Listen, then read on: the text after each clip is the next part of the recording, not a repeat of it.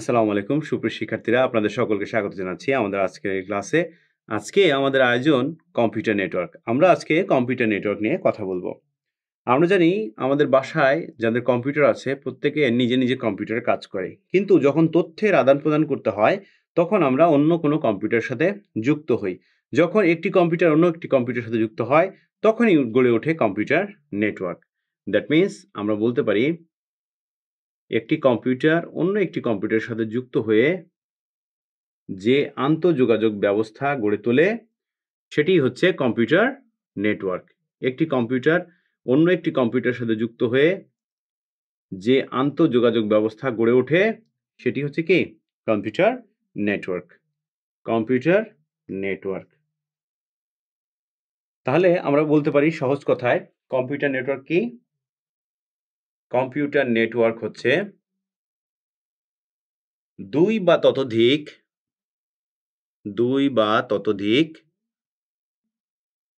কম্পিউটারের মধ্যে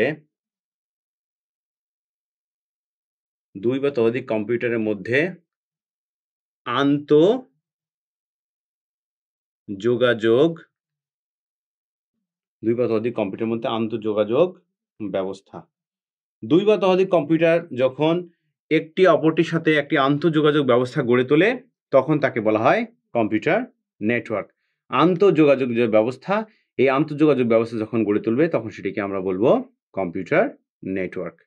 এবার একটু আমরা দেখি সর্বপ্রথম যে কম্পিউটার নেটওয়ার্ক সেটি কত সালে হয়েছিল। সর্বপ্রথম যে কম্পিউটার নেটওয়ার্ক সেটি হচ্ছিল 1969 সালে। 1969 সালে মার্কিন প্রতিরক্ষা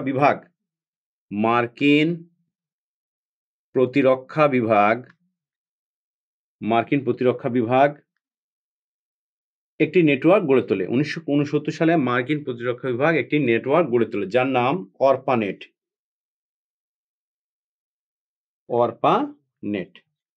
যার নাম কি? অরপানেট। তাহলে সর্বপ্রথম মার্কিন প্রতিরক্ষা বিভাগ একটি নেটওয়ার্ক গড়ে তোলে যেটার নাম হচ্ছে অরপানেট। এবার আমরা একটু অরপানেটের ব্যাখ্যাটা জানবো। অরপানেটের ব্যাখ্যাটা হচ্ছে অ্যাডভান্স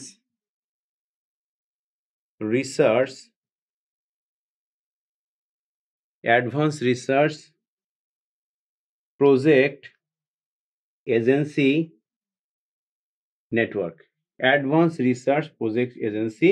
নেটওয়ার্ক। তাহলে বিশ্বের প্রথম যে নেটওয়ার্ক সেটিকে আমরা বলছি অরপানেট বা advance research project agency network. এই নেটওয়ার্কটা ছিল বিশ্বের প্রথম আপনার কম্পিউটার নেটওয়ার্ক, যেই কম্পিউটার নেটওয়ার্কের মাধ্যমে একটি কম্পিউটার আরেকটি কম্পিউটারের সাথে যুক্ত হয়। এরকম এক বা একাধিক কম্পিউটার একে অপরের সাথে যুক্ত হতে পারে, এটিকে আমরা বলছি কম্পিউটার নেটওয়ার্ক। কম্পিউটার নেটওয়ার্কে যুক্ত প্রতিটি কম্পিউটারকে নোড বলা হয়, NODE নোড। কম্পিউটার নেটওয়ার্কে যুক্ত প্রতিটি কম্পিউটারকে নোড বলা হয়। এরপরে আমরা দেখি সেবা প্রদানকারী কম্পিউটারকে সার্ভার বলা হয়। অর্থাৎ যে কম্পিউটারের মাধ্যমে সেবা পাওয়া যায়। এখানে একটু খেয়াল করি, মাঝখানে এই যে কম্পিউটারটা রয়েছে এইটা হচ্ছে ওয়ান কাইন্ড অফ সার্ভারের মতো কাজ করছে, আর প্রতিটি কম্পিউটারই হচ্ছে একটা আলাদা নোড। তাহলে এইটাকে আমরা সার্ভার হিসেবে লিখতে পারি, SERVER, সার্ভার। তাহলে মাঝে যে কম্পিউটারটা সেটা হচ্ছে তথ্য আদান প্রদান করে, তাই ওটাকে বলি আমরা সার্ভার। এরপরে সেবা গ্রহণকারী কম্পিউটারকে ওয়ার্ক স্টেশন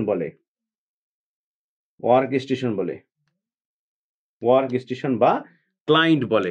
এই যে এই কম্পিউটারটা এটা সেবা গ্রহণ করে, তাই এটাকে আমরা ওয়ার্ক স্টেশন বলতে পারি, ওয়ার্ক স্টেশন বা ক্লায়েন্ট। তাহলে আমরা কি বললাম, সেটা হচ্ছে কম্পিউটার নেটওয়ার্কে যুক্ত প্রতিটি কম্পিউটারকে বলা হচ্ছে নোড, আর সেবা প্রদানকারী কম্পিউটারকে বলা হচ্ছে সার্ভার, আর সেবা গ্রহণকারী কম্পিউটারকে বলা হচ্ছে ওয়ার্ক স্টেশন বা ক্লায়েন্ট।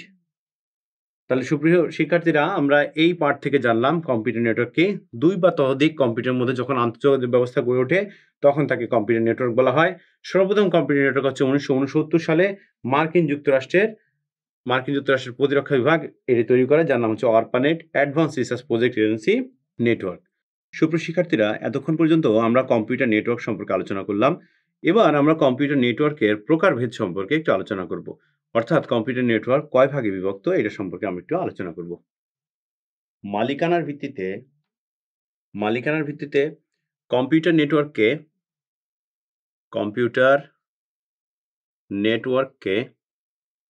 মালিকানার ভিত্তিতে কম্পিউটার নেটওয়ার্ককে দুই ভাগে ভাগ করা যায়। মালিকানার ভিত্তিতে কম্পিউটার নেটওয়ার্ককে দুই ভাগে ভাগ করা যায়। তাহলে টোটাল মালিকানার ভিত্তিতে কম্পিউটার নেটওয়ার্ক কয় ভাগে ভাগ করা যায়? দুই ভাগে ভাগ করা যায়। এবার আমরা একটু দেখি কি কি। এক নম্বর হচ্ছে প্রাইভেট নেটওয়ার্ক। প্রাইভেট নেটওয়ার্ক সম্পর্কে একটু শুনি। সেটা হচ্ছে এটা এমন এক ধরনের নেটওয়ার্ক যে নেটওয়ার্কটা নির্দিষ্ট সংস্থার ব্যক্তিবর্গরাই শুধু ইউজ করতে পারে, অন্য কেউ এটা ইউজ করতে পারে না এবং অন্য কেউ এই নেটওয়ার্কের ভিতরে অ্যাক্সেস করতে পারে না। তাহলে আমরা লিখব নির্দিষ্ট সংস্থার ব্যক্তিরাই এটি ব্যবহার করতে পারে। নির্দিষ্ট সংস্থার ব্যক্তিরাই শুধুমাত্র কি করতে পারে? এটি ব্যবহার করতে পারে। অন্যরা এটি ব্যবহার করতে পারে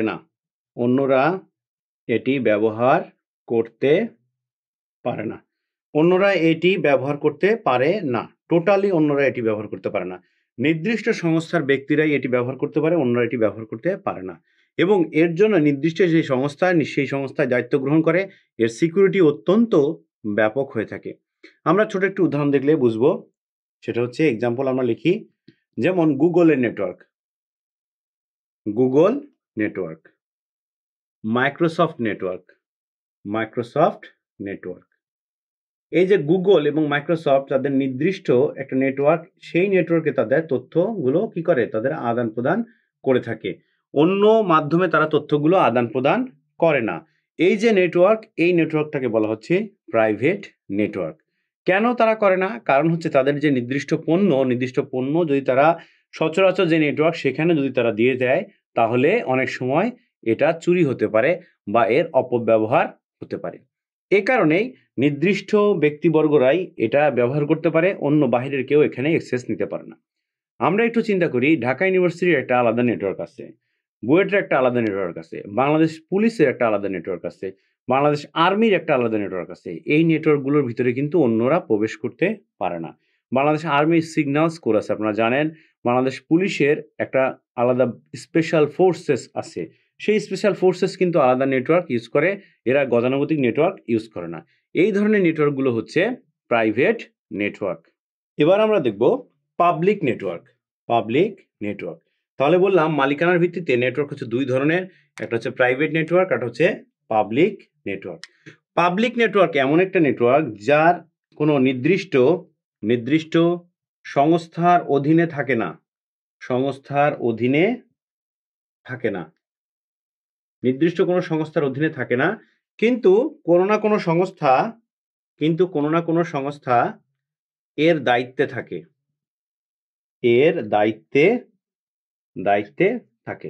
নির্দিষ্ট সংস্থা এর দায়িত্বে থাকে। কোনো নির্দিষ্ট সংস্থার অধীনে এটা থাকে না, কিন্তু নির্দিষ্ট একটা সংস্থা এর দায়িত্বে থাকে। এর জন্য চার্জ দিতে হয়, এটি ব্যবহারের জন্য চার্জ দিতে হবে অবশ্যই আপনাকে।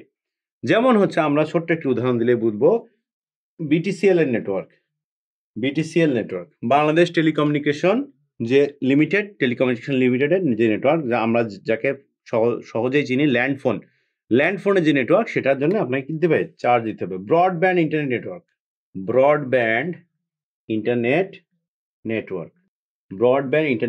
নেটওয়ার্ক, কেবল টিভি নেটওয়ার্ক ইত্যাদি। আপনি একটু খেয়াল করেন, এই যে কেবল টিভি নেটওয়ার্কের জন্য কিন্তু আপনাকে মাস শেষে চার্জ প্রদান করতে হয়। বিটিসিএল নেটওয়ার্কের জন্য কিন্তু মাস শেষে চার্জ প্রদান করতে হয়, এবং হচ্ছে ব্রডব্যান্ড ইন্টারনেট নেটওয়ার্কের জন্য চার্জ প্রদান করতে হয়। এটা হচ্ছে আপনার পাবলিক নেটওয়ার্ক। যে কেউ চাইলে এই নেটওয়ার্কের মধ্যে অ্যাক্সেস করতে পারে, কিন্তু তার জন্য তাকে চার্জ প্রদান করতে হয়। মাঝে মাঝে এই সিকিউরিটিগুলো একটু দুর্বল হয়ে যায়, যে কারণে অনেক সময় ডিভাইসের সমস্যা হয়। তো যাই হোক, আমরা মালিকানার ভিত্তিতে নেটওয়ার্ক পড়লাম। মালিকানার ভিত্তিতে নেটওয়ার্ক হচ্ছে দুই প্রকার, একটা হচ্ছে প্রাইভেট নেটওয়ার্ক, আর একটা হচ্ছে পাবলিক নেটওয়ার্ক। সুপ্রিয় শিক্ষার্থীরা, এতক্ষণ পর্যন্ত আমরা আলোচনা করলাম মালিকানার ভিত্তিতে নেটওয়ার্ক হচ্ছে দুই ধরনের। এবার আমরা আলোচনা করব আকার, আকৃতি এবং বিস্তৃতির উপরে নেটওয়ার্ককে আবার চারটি ভাগে ভাগ করা যায়। তাহলে আমরা লিখব আকার, আকৃতি ও বিস্তৃতির উপর ভিত্তি করে আকার, আকৃতি ও বিস্তৃতির উপর ভিত্তি করে নেটওয়ার্ককে 4টি ভাগে ভাগ করা যায়। 4টি ভাগে ভাগ করা যায়। সেগুলো কি, কি একটু দেখি আমরা। Pan, PAN, pan, personal area network. Pan, personal area network. Personal area network. নির্দিষ্ট কিছু ডিভাইস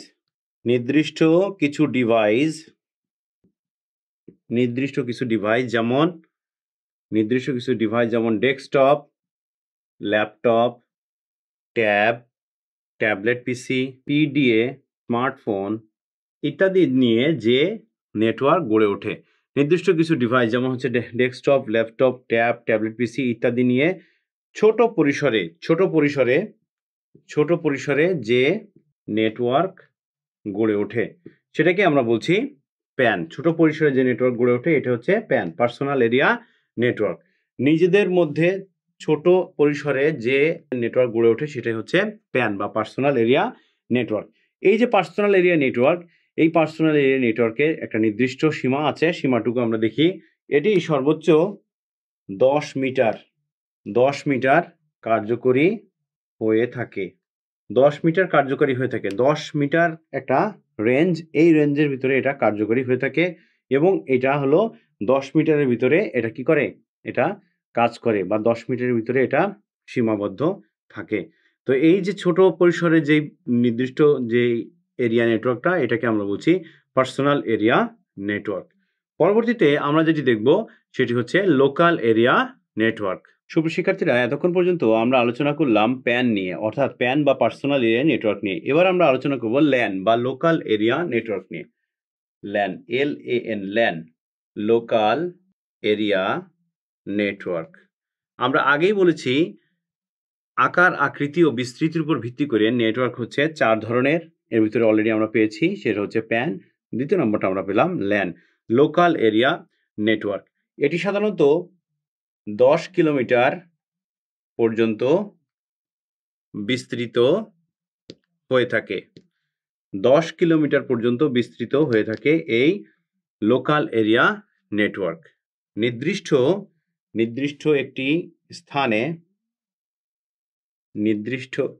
একটি স্থানে এই ধরনের নেটওয়ার্ক গড়ে ওঠে। পাশাপাশি কয়েকটি বিল্ডিংয়ে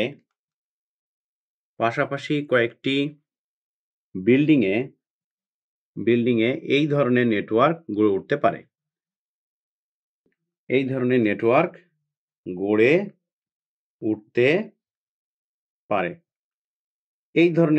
উঠতে পারে কোথায়? পাশাপাশি কয়েকটি বিল্ডিং এর মধ্যে এই ধরনের নেটওয়ার্ক গড়ে উঠতে পারে। আমরা একটু খেয়াল করি, সেটা হচ্ছে ঢাকা বিশ্ববিদ্যালয় এলাকায় ছোট এই এরিয়াগুলোর ভিতরে পাশাপাশি অনেকগুলো বিল্ডিং আছে। এই বিল্ডিংগুলোর ভিতরে একটা ল্যান গড়ে উঠতে পারে। অথবা আপনি অনেক মাল্টি স্টোরেড বিল্ডিংয়ে থাকেন, সে মাল্টি স্টোরেড বিল্ডিংয়ের ভিতরে যদি 16 তলা বিল্ডিং কিংবা 15 তলা বিল্ডিং কিংবা 10 তলা বিল্ডিং হয় কিংবা 6 তলা বিল্ডিংই হয়, তার ভিতরে অনেকগুলো ফ্ল্যাট থাকতে পারে, সবার ভিতরে একটা নেটওয়ার্ক গড়ে উঠতে পারে, সেটাকে আমরা ল্যান হিসেবে বলতে পারি। ল্যানের মধ্যে সর্বোচ্চ 4টি রিপিটার ব্যবহার করা যায়। অর্থাৎ ল্যান বা লোকাল এরিয়া নেটওয়ার্কের মধ্যে 4টি রিপিটার ব্যবহার করা যায়। এখানে সংযোগকারী হিসেবে কেবল ব্যবহৃত হয়। অর্থাৎ একটি কম্পিউটার থেকে অন্য একটি কম্পিউটারে বা অন্য একটি ডিভাইসে যে নেটওয়ার্ক গড়ে ওঠে সেই নেটওয়ার্কের মধ্যে আপনার সংযোগকারী হিসেবে কেবল ব্যবহৃত হয়। CABLE, কেবল ব্যবহৃত হয়। কেবলের মাধ্যমে কি হয়? কেবলের মাধ্যমে এই নেটওয়ার্ক গড়ে ওঠে।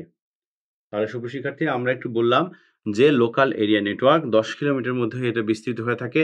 নির্দিষ্ট একটি স্থানে এই নেটওয়ার্ক গড়ে ওঠে। পাশাপাশি কয়েকটি বিল্ডিং এর মধ্যে নেটওয়ার্ক গড়ে উঠতে পারে। সর্বোচ্চ 4টি রিপিটার ব্যবহার করা যায়। সংযোগকারী হিসেবে কেবল ব্যবহৃত হয়। পরবর্তীতে আমরা পড়ব হচ্ছে ম্যান। সুপ্রিয় শিক্ষার্থীরা, এতক্ষণ পর্যন্ত আমরা পড়লাম প্যান এবং ল্যান। এবার আমরা পড়ব ম্যান, MAN, ম্যান। ম্যানের ইলাবোরেশনটা আমরা লিখি metropolitan area network. Metropolitan area network, অর্থাৎ নির্দিষ্ট একটি শহরের সীমাবদ্ধ যে নেটওয়ার্ক সেটিকে বলা হচ্ছে মেট্রোপলিটন এরিয়া নেটওয়ার্ক। নির্দিষ্ট শহরে গড়ে ওঠা নেটওয়ার্ক, নির্দিষ্ট শহরে গড়ে ওঠা নেটওয়ার্ককে বলা হচ্ছে ম্যান বা মেট্রোপলিটন এরিয়া নেটওয়ার্ক। যেমন একটি শহরে বিভিন্ন ব্যাংক বা শিল্প প্রতিষ্ঠানের শাখা থাকতে পারে। শিল্প প্রতিষ্ঠানের শাখা থাকতে পারে। শিল্প প্রতিষ্ঠানের শাখা থাকতে পারে। তো যখন বিভিন্ন ব্যাংক এবং শিল্প প্রতিষ্ঠানের শাখা থাকে, এই ব্যাংক এবং শিল্প প্রতিষ্ঠানের শাখাগুলো একটি শাখা অন্য একটি শাখার সাথে কানেক্টেড হয় এবং এই কানেক্টেড হওয়ার পরেই কি হয়? ম্যান তৈরি হয় বা মেট্রোপলিটন এরিয়া নেটওয়ার্ক তৈরি হয়। আবার অনেকগুলো ল্যান, LAN, ল্যান যুক্ত হয়ে এই ম্যান তৈরি করতে পারে। ল্যান যুক্ত হয়ে ম্যান তৈরি করতে পারে। অনেকগুলো ল্যান যুক্ত হয়ে কি করতে পারে? ম্যান তৈরি করতে পারে। এই যে ম্যানের একটা প্রকৃষ্ট উদাহরণ হচ্ছে cable TV network. Cable TV network. Cable TV network, অর্থাৎ এই যে কেবল টিভি নেটওয়ার্ক, আমরা একটু খেয়াল করি, একটা নির্দিষ্ট শহরে অনেকগুলো পাড়া মহল্লায় কেবল টিভি নেটওয়ার্ক থাকে। সেই কেবল টিভি নেটওয়ার্কের মধ্যে সেন্ট্রাল একটি নেটওয়ার্ক থাকে। সেই সেন্ট্রাল নেটওয়ার্কের মাধ্যমে পুরো নেটওয়ার্কটাকে নিয়ন্ত্রণ করা হয়। অর্থাৎ একটি নির্দিষ্ট শহরে এই যে নেটওয়ার্ক সেটিকে আমরা বলছি ম্যান বা মেট্রোপলিটন এরিয়া নেটওয়ার্ক। নির্দিষ্ট শহরে গড়ে ওঠে, তারপরে একটি শহরের বিভিন্ন ব্যাংক, বীমা প্রতিষ্ঠান, শিল্প কলকারখানা এর ভিতরে সীমাবদ্ধ হতে পারে। আর ম্যান তৈরি হয়, ওই ম্যান তৈরি করা হয় নির্দিষ্ট শহরের মধ্যে, ল্যান যুক্ত হয়ে ম্যান তৈরি করতে পারে। আর কেবল টিভি নেটওয়ার্কের উদাহরণ হচ্ছে আমাদের একটি প্রকৃষ্ট উদাহরণ। এই যে ম্যান নেটওয়ার্ক 5 থেকে 50 কিলোমিটার পর্যন্ত বিস্তৃত হতে পারে। অর্থাৎ এর বিস্তৃতি 5 থেকে 50 কিলোমিটার পর্যন্ত হতে পারে। তো সুপ্রিয় শিক্ষার্থীরা, এতক্ষণ আমরা আলোচনা করলাম ম্যান নিয়ে। পরবর্তীতে আমরা আলোচনা করব ওয়ান নিয়ে। সুপ্রিয় শিক্ষার্থীরা, এতক্ষণ পর্যন্ত আমরা ম্যান নিয়ে আলোচনা করলাম বা মেট্রোপলিটন এরিয়া নেটওয়ার্ক নিয়ে আলোচনা করলাম। এবার আমরা আলোচনা করব ওয়ান নিয়ে। WAN, one, wide area network. Wide area network. Wide area network এটি একটি বড় একটি নেটওয়ার্ক, যে নেটওয়ার্কটি আপনার দেশব্যাপী বা বিশ্বব্যাপী গড়ে ওঠে। তাহলে আমরা বলতে পারি দেশব্যাপী বা বিশ্বব্যাপী যে নেটওয়ার্ক গড়ে ওঠে। দেশব্যাপী বা বিশ্বব্যাপী যে নেটওয়ার্ক গড়ে ওঠে এটিকে আমরা বলছি ওয়ান বা ওয়াইড এরিয়া নেটওয়ার্ক। কয়েকটি ম্যান যুক্ত হয়ে ওয়ান গঠন করতে পারে। যেমন আমরা ছোট্ট একটি উদাহরণ দিতে পারি, সেটি হচ্ছে কয়েকটি বিভাগীয় শহরের মধ্যে যে জেলাগুলো আছে, জেলাগুলোর যে নেটওয়ার্ক, সেই নেটওয়ার্ক নিয়ে একটি ওয়ান গঠিত হতে পারে। এই যে ওয়ানে সংযোগকারী হিসাবে কেবল ব্যবহৃত হতে পারে। কেবল, CABLE, কেবল। টেলিফোন লাইন ব্যবহৃত হতে পারে। এছাড়া মাইক্রোওয়েভ ব্যবহৃত হতে পারে। স্যাটেলাইট ব্যবহৃত হতে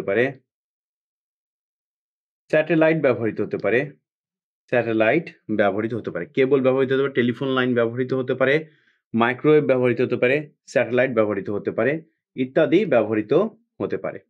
এই যে ওয়ানের একটি উদাহরণ দেখি। ইন্টারনেট হচ্ছে ওয়ানের সবচেয়ে বড় উদাহরণ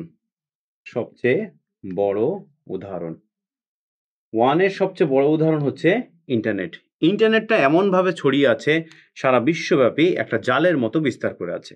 বিশ্বের এমন কোনো কম্পিউটার নেই যে কম্পিউটারের সাথে ইন্টারনেট যুক্ত নেই। প্রায় প্রতিটি কম্পিউটারের সাথেই ইন্টারনেট যুক্ত আছে। তার মানে প্রত্যেকটি কম্পিউটারই কিন্তু আপনার ইন্টারনেটের মধ্যে আছে এবং এটা একটা বড় ধরনের নেটওয়ার্ক। তাই ইন্টারনেটকে বলা হয় ওয়ানের সবচেয়ে বড় উদাহরণ। এছাড়াও আমরা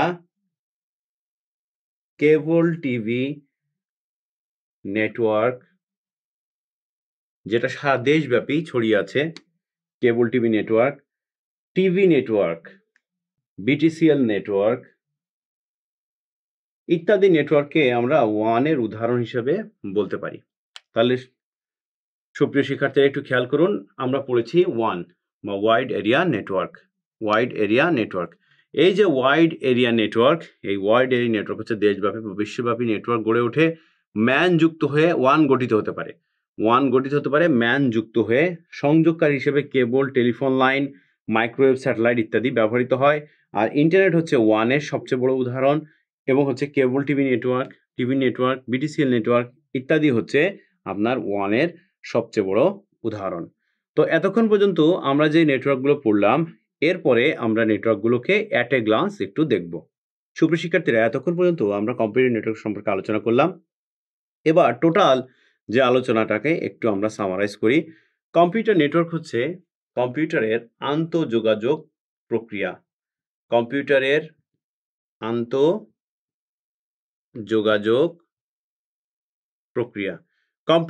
আন্তঃযোগাযোগ প্রক্রিয়া হচ্ছে এই কম্পিউটার নেটওয়ার্ক। এই যে কম্পিউটার নেটওয়ার্ক, সর্বপ্রথম নেটওয়ার্ক গড়ে উঠেছিল 1969 সালে, যার নাম ছিল অর্পানেট। এই যে কম্পিউটার নেটওয়ার্ক, এই কম্পিউটার নেটওয়ার্ককে মালিকানার ভিত্তিতে দুটি ভাগে ভাগ করা যায়। কম্পিউটার নেটওয়ার্ককে কয়টা ভাগে ভাগ করা যায়? দুটি ভাগে ভাগ করা যায়। এক হচ্ছে প্রাইভেট নেটওয়ার্ক, দুই হচ্ছে পাবলিক নেটওয়ার্ক। এই প্রাইভেট নেটওয়ার্কটা হচ্ছে সীমাবদ্ধ, নির্দিষ্ট লোকের মধ্যে সীমাবদ্ধ। আর এটা হচ্ছে সবার জন্য, সবাই এটা ব্যবহার করতে পারে, সবার জন্য। এই মালিকানার ভিত্তিতে নেটওয়ার্ক হচ্ছে দুই ধরনের, প্রাইভেট নেটওয়ার্ক এবং পাবলিক নেটওয়ার্ক। আর বিস্তৃতির উপর ভিত্তি করে নেটওয়ার্ককে আবার চারটি ভাগে ভাগ করা যায়। তাহলে টোটাল বিস্তৃতির উপর নেটওয়ার্ক ভাগ কয়টি? চারটি। কি আমরা একটু দেখি। নেটওয়ার্কের উপর ভিত্তি করে বিস্তৃতি হচ্ছে চারটি। PAN pan, personal area network, LAN LAN, local area network, MAN man, metropolitan area network, WAN wide area network. তাহলে সুপ্রিয় শিক্ষার্থীরা, আমরা এই যে চারটা নেটওয়ার্ক পড়লাম, প্যান, ল্যান, ম্যান এবং ওয়ান, এই চারটা নেটওয়ার্কই ভেরি ইম্পর্টেন্ট। বিশেষ করে এর ইলাবোরেশন খুবই ইম্পর্টেন্ট। এই ইলাবোরেশনটা পরীক্ষাতে আসে। আর এই প্রাইভেট নেটওয়ার্ক হচ্ছে সীমাবদ্ধ নেটওয়ার্ক, একটু মনে রাখবো। আর পাবলিক নেটওয়ার্ক সবার জন্য, সবাই এটা ব্যবহার করতে পারে। কম্পিউটার নেটওয়ার্ক হচ্ছে কম্পিউটারের আন্তঃযোগাযোগ প্রক্রিয়া। একটি কম্পিউটার অন্য একটি কম্পিউটারের সাথে তথ্যের যে আদান প্রদান করে এবং এই তথ্যের আদান প্রদান করে যার মাধ্যমে, সেটি হচ্ছে কম্পিউটার নেটওয়ার্ক। সর্বপ্রথম নেটওয়ার্ক হচ্ছে 1969 সালে অর্পানেট, যেটা তৈরি করেছিল মার্কিন প্রতিরক্ষা বিভাগ। এই বিষয়গুলো আমরা একটু মনে রাখবো। আর এই বিষয়গুলো আমরা বাসায় আরো একটু সুন্দরভাবে পড়ে সুন্দর একটি নোট তৈরি করব, যেটা আমাদের চাকরির পরীক্ষার ক্ষেত্রে কাজে দিবে। তো পরবর্তী ক্লাসে আপনাদের সাথে দেখা হবে ইনশাল্লাহ আবার। সে পর্যন্ত ভালো থাকবেন, সুস্থ থাকবেন। আল্লাহ হাফেজ।